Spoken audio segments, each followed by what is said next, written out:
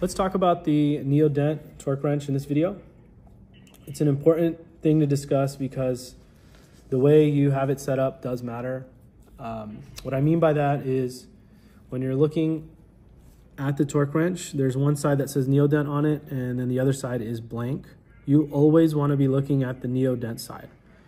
And what the next follow-up on that is, let's take this thing apart and show you why that's important.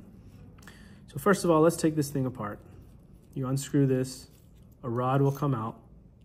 This is absolutely necessary for sterilization.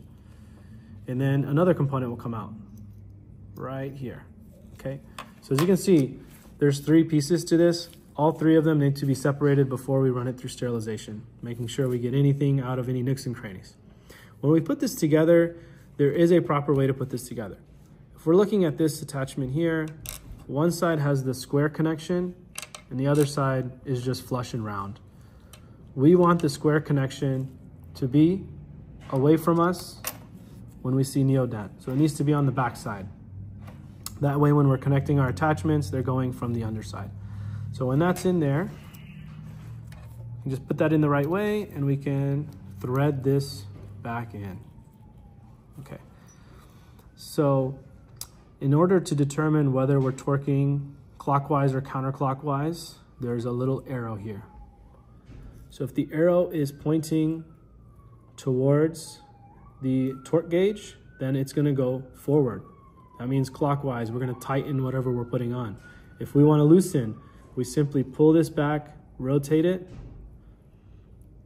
and it'll lock back down.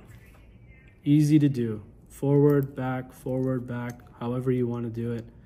And it's as easy as that. Say you've gotten the kit, it's come to you, and this was put in wrong. Let me just kind of demonstrate that real quick. So say it comes to you like this.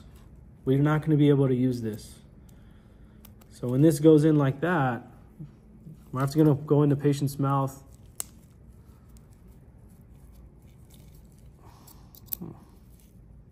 Sorry, I didn't lock that in. All right, there we go. We'd have to go into the patient's mouth like this. And as you can see, you're only going to be able to check torque value if you're going backwards. You won't actually be able to check torque value going forward. That's why this is important. So the easy way to just fix this is you can pull this back. It'll actually loosen this. You can flip it and then lock this back in and it's good to go. Alternatively, you could do the long way and take the whole rod out and put that in, but a simple solution is just by pulling this back. So if I just pull this back all the way, you see how it falls out.